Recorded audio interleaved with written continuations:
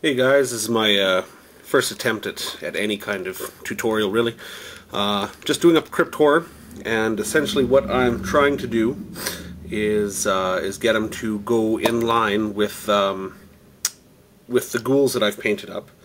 So here's a ghoul that I did up, and let's see if that'll focus at all. It really doesn't like to. Well, anyways, we'll put him there. And how I get their skin to be the way that it is starting with this guy, primed white, and just given a real liberal wash of the now defunct ball red. What I'm going to be doing here at this stage is, after it's dried, I'm going to be applying the fair highlight from Reaper. It's what I've used for the skin tones on my necromancers or anything of such for the army so far. And I'm just going to do a dry brush on it real quickly. So all I'm doing really is just I'm just going to give it a real, and again a generous application of this fair highlight as a dry brush. And the reason I do this is it gives something for the second application of the wash to really grab to. Like I said, just really making sure that I cover everything, and it gives them more of a pink look. With another coat of ball red, you'll really start seeing the difference in the recesses, especially of the model, the muscle tone, the ribs, the claws. I particularly enjoy this stuff in here, and we're going to go over this later on with some of that magic blood juice that everyone seems to be loving so much right now, and I'm completely infatuated. Anyway, we'll let this guy dry off, and we'll be applying another wash to him right away, and we'll go from there.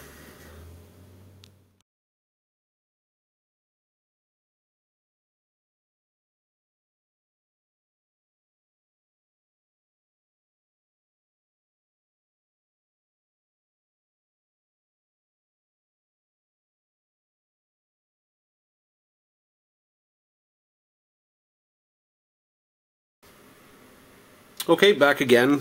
This is after the second application of the ball red wash. You'll see now that it's gotten more of that meat coloring to it, and a little bit more depth as well. So what we're going to do now is same, second verse, same as the first, so to speak.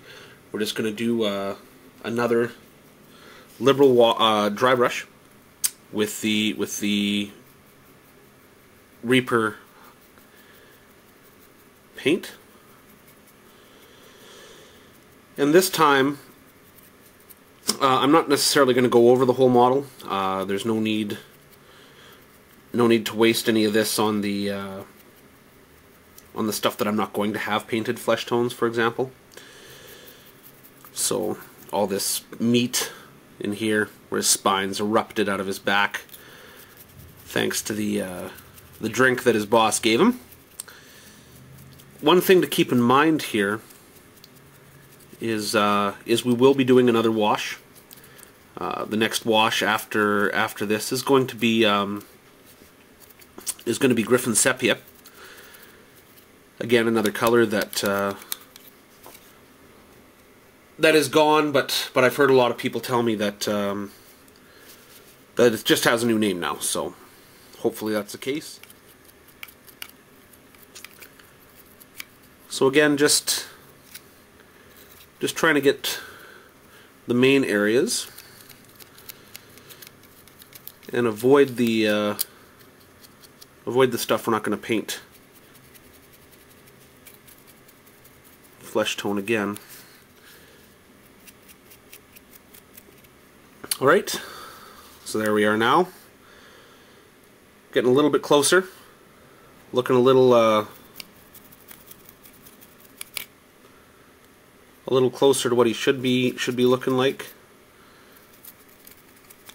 And we'll let that guy dry up.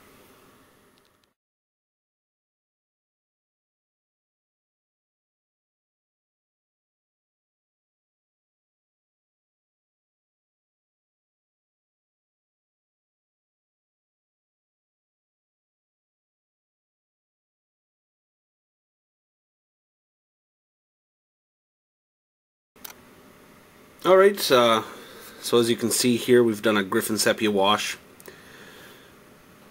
over the flesh tone. And so yet again, we're going to do another dry brush with the pale highlight. The difference this time is we want it a lot less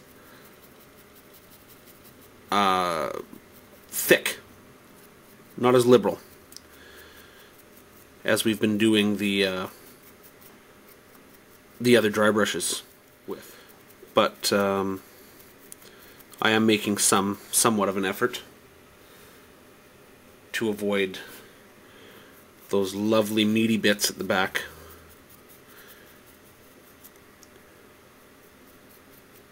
I don't know how you guys get your dry brushes to where you want them to, but I mean, my hand it's always covered in paint at the end of a day of hobbying.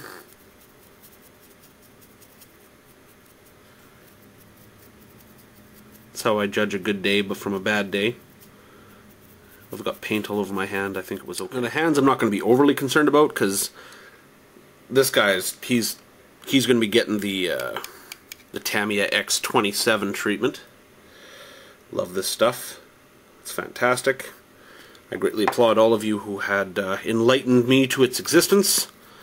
I haven't gotten to the skill level that some of you have with the Oohoo glue that I can't seem to find here in Canada, but I'm still looking. I had some experiments with decoupage glue. It didn't quite do what I wanted it to, so I'm still looking. Someone had mentioned Testors. Testors glue does the same thing, and if anyone has any experience with that, please do let me know. I'd be greatly interested in seeing how it goes. So there's the dry brush on that guy. We're going to let him dry. We're going to give a very light wash with some Devlin mud after this, avoiding again the recesses here on the bone. I will be sticking it into the meat this time, just to give a little bit of something in there, and we're going to go over that again with the Tamiya X27 and some reds and some purples, just to give it some depth. But I am going to get the Devlin wash in this area as well. The only thing I'm really going to try to avoid is the bone, because we're going to paint right over this with some nice bleached bone afterwards anyways. So alright, we're going to let them dry up, and we'll get back to it.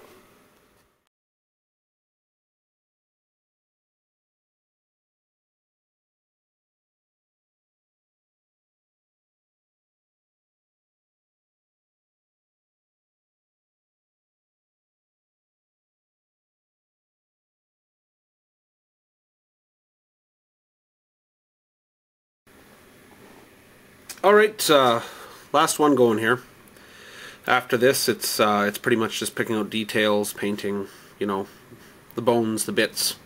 I will be putting Tamiya in here, but I don't think for the limited amount that I'm going to do, I'm going to include it in the video portion of the tutorial. So basically what I'm going to do, I'll set that guy down, and I'll put a ghoul beside him, and you'll see now that the color's getting a lot closer. So all I'm going to do now is give one final dry brush of the pale flesh, the fair highlight, I should say, from Reaper, and they should look like Big Brother, Little Brother. This is the lightest dry brush that we can do. Very gentle. Well, see, there we go. There obviously was a wet. Yeah, there it is. Shit. Well, I'll have to tone that down in a second, but we just want just to give a white pallor to the skin.